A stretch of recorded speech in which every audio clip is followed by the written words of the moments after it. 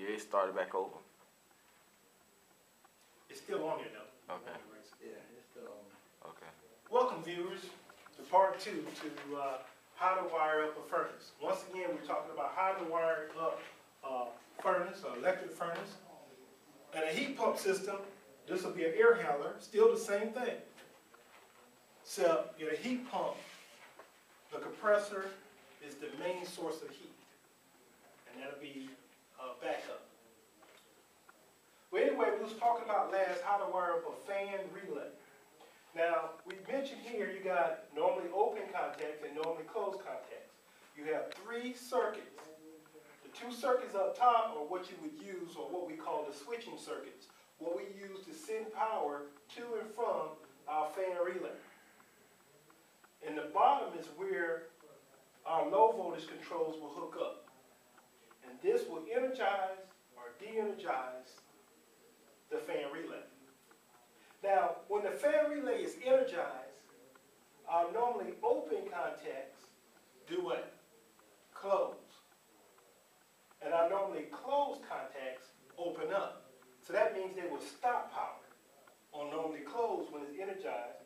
Normally open will pass power when it's energized. When it's not energized, then we can pass power to our normally closed circuits. Now, I used to think that every time a furnace ran, the sequencer and the fan relay was always energized. But no, for some applications, it is not energized all the time. For example, the fan relay for electric heat is not energized. It passes power through the normally closed circuit to our fan most of the time at low speed, unless the unit is using 1 speed. But it will pass power through normally closed circuit. It doesn't matter which circuit it uses, as long as the 2 different speeds are on 2 different circuits. So these are good things to keep in mind. Also, if you look at our fan relay, you notice we have a common terminal. This common terminal is common to 2 and is common to 3. On this particular circuit, 4 is common to 5 and common to 6. But 5 and 6 is never common to each other. In fact, they only operate off of 1. Whatever 1 needs, if it's sending or receiving power, these 2 circuits operate off of the common terminals. And that's very important to know. For example, if I want to pass power to the fan and I send power to 5, and then I put power on a leg of power on 6 to go to the fan, it would never get there because this is closed, this is open. When you energize, this is closed and this is open. They do the opposite. Power will never make it to the fan. So we have to use the common terminals. So if I put a leg here, or had it receiving power here on 4 or either 1, and I put to where I wanted to go from 5 to the fan or from 6 to the fan, when it is energized, it'll receive power through 6 because that'll close. When it is de-energized, it can receive power through 5 because that's naturally or normally closed. So keep that in mind, that you have to have something on 1 or 4 to make it run. And it has to operate through either one of these, depending on what you want. But you can never have it just on 5 and 6 or 2 and 3 and expect it to operate and not be on the common terminals. Now, we have some pictures here of, or not some pictures, but some actual fan relays. Now here's one. If you can zoom in on that. This is our switching fan relay. Okay? And just like I mentioned, you got 1 circuit, you got another circuit, and then you got the low voltage circuit. Can you bring that up close over here? Okay. I'm going to walk this up closer so you can see it. This right in here. You can get closer if you want. You can see the numbers on it. See the schematic on the relay itself. Only open, only closed. Okay, go ahead. Now that's a voice of another instructor helping me with the video. And this ain't going to be a perfect video. We are instructors first, or HVAC people first. This is something we're trying to do. Here's another type of fan relay.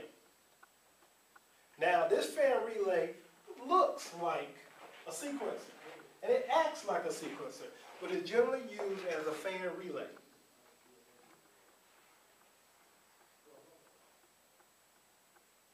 And it too has a normally closed and a normally open circuit, and on the bottom is where we receive the 24 volts. Again, it causes it to act like a sequencer. And here's some more. This is one by Train. This has a little board on it. And whenever you see anything with a board, don't get scared of it. They're just trying to make it more efficient. They're trying to take AC current and turn it into DC current. Say to make it more efficient, save energy, operate more efficiently. That depends on the manufacturer. Now here's another common type of fan relay that you may see. Some call it a box relay.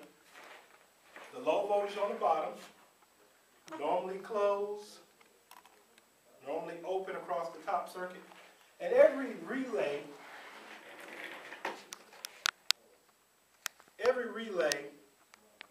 is going to have a schematic drawing on the side of it.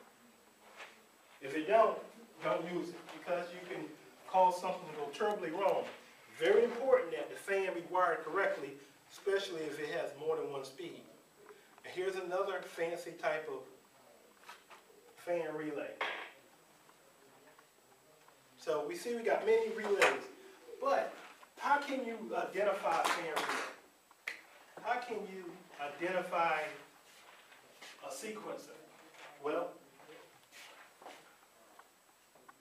the sequencer is going to always, or whatever controlling the heating element, going to always have a white wire going to it, unless they ran out. The fan relay going to always have a green wire going to it to control it. So let's start wiring this up. I don't have green and I don't have narratively the color white, but from the thermostat, you'll come from W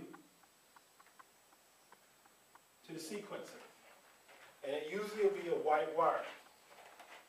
From the fan relay, you'll come from G, which represents green, and it's usually a green wire.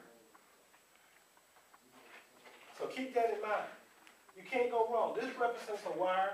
Usually it'll be a little brown wire, and it'll have green in it or have white in it, and you'll wire it from the thermostat to the furnace, or from the furnace to the thermostat.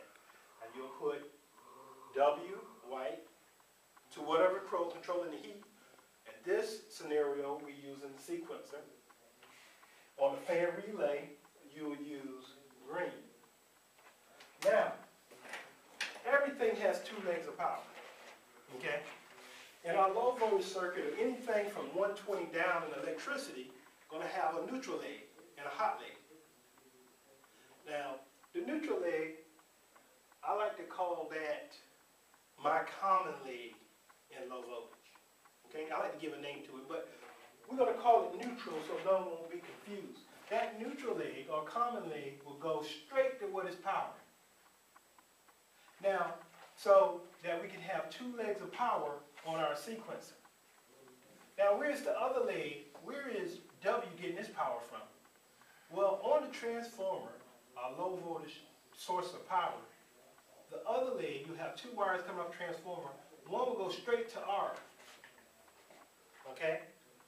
The only thing the thermostat does, and that's why we call it a switch, is pass this one leg of power, depending on what you got it set for, heating or cooling, to W for sequencer for electric heat, fan on, go through G, or cooling, will energize the fan automatically through the thermostat to G to our fan relay.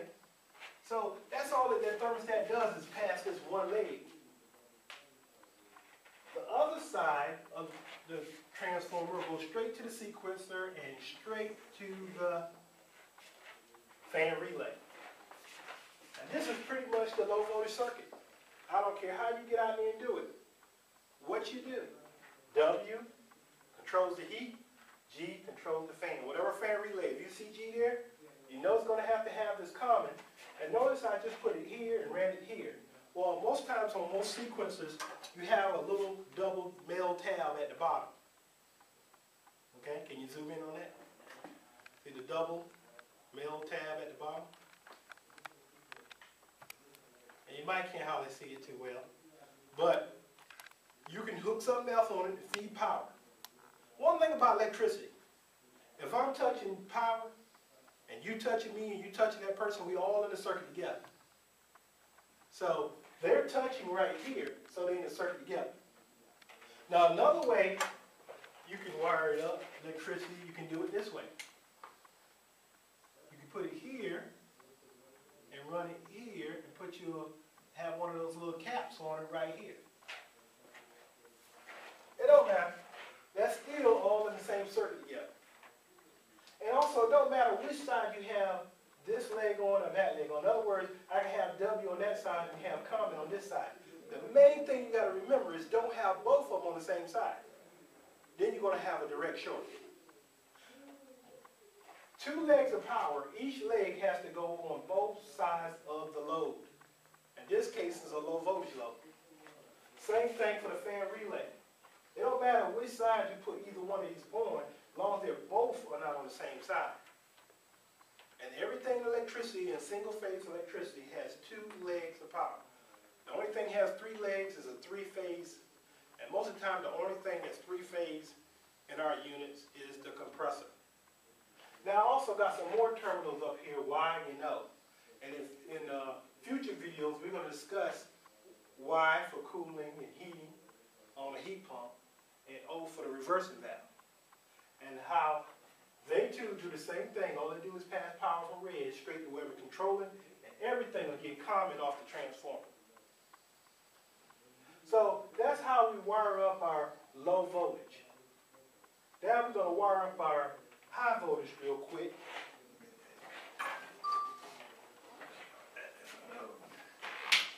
Need a break? You pause that for a minute? Yeah. Pause that for a minute. I think it'll take me long to do high voltage. I don't know how to pause it without going to the next one. Okay. When you hit the record, it didn't. Yeah, when I hit the record, it stopped the first one. Then when I pressed record again, it went on to another one. Okay. I'm gonna have to pull it up and find